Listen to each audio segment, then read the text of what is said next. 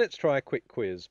These pictures show the aftermath of 4 different disasters: a tornado, an earthquake, a hurricane, and a flood. Question is, which is which? Just pause the video for a second to figure it out. Okay, not too hard, was it? Answers will be at the end. What this quiz tells us is something that Bible preacher Kent Hovind has yet to figure out about the history of the Earth. Listen, if anybody ever says, millions of years ago, just say, excuse me, were you there? You're right, Kent, I wasn't there. The problem is, you weren't there either.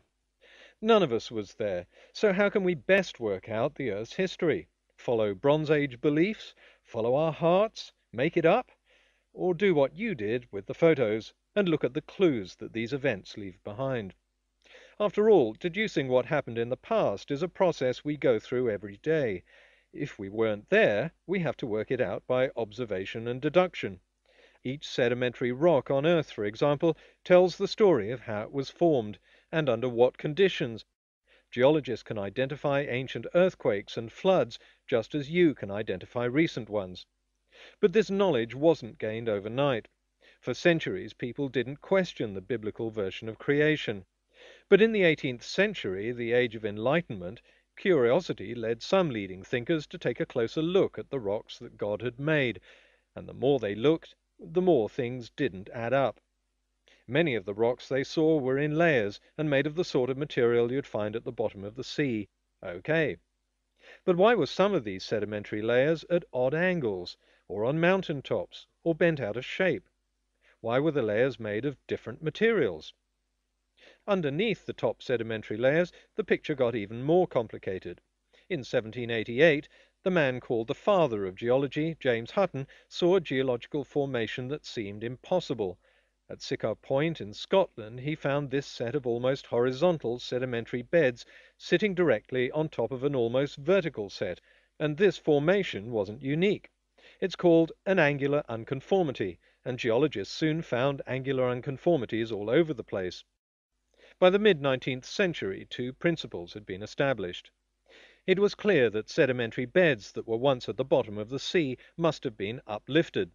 Of course, the effect of these uplifts, and their opposite number, subsidences, are enhanced by the rise and fall of sea levels as polar ice caps grow and melt.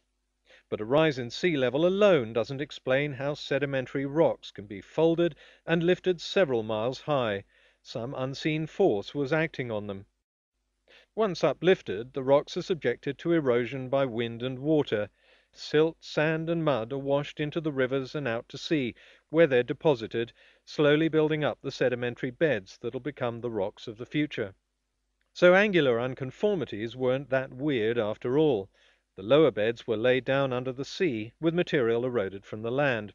Over time and under pressure, water percolated through the deposits, precipitating minerals that cemented the grains together. Then the solid beds were lifted up and deformed. Now above sea level, wind and rain eroded the rocks, forming a soil at the surface. After a period of time, sea levels rose and covered the beds once again. More sediment was laid on top. Then the sea levels fell and the beds were exposed. Nearly every feature they'd seen in the rocks of the past can be seen in the deposits that are being laid down today, showing that this was a long and continual process that took millions of years. So early 19th century geologists had to forget their preconceived ideas of a 6,500-year-old world and a 4,000-year-old flood. Instead, they followed the evidence. But although they understood erosion and sedimentation, the frequent uplifts were a puzzle. By observing and analyzing the rocks of the Appalachians in the 1850s, American geologists deduced that a deep trough in the ocean floor had accumulated sediment over millions of years and then been violently uplifted. They called this trough a geosyncline, and they soon found other mountain ranges in the world that had been formed in the same way. But they still had no clue as to what caused them. Then, in the 1960s, researchers made a discovery that transformed our understanding of the Earth and its geological history. The theory of plate tectonics concludes that we live on pieces of crust floating on partially melted rock as they drift around the Earth's surface. It's likely these crustal plates are driven by convection currents in the Earth's upper mantle. Thicker crustal plates, made mostly of granite, make up our continents. The oceans mostly fill the lower and thinner crustal plates, made of basalt.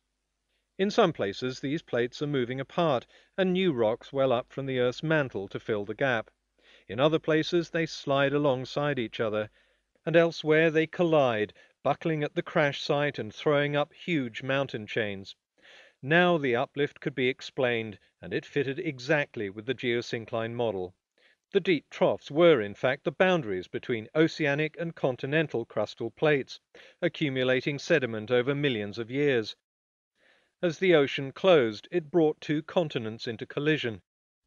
Thanks to precise GPS measurements, geologists can now see the process happening. The continents are indeed moving at about the speed your fingernails grow.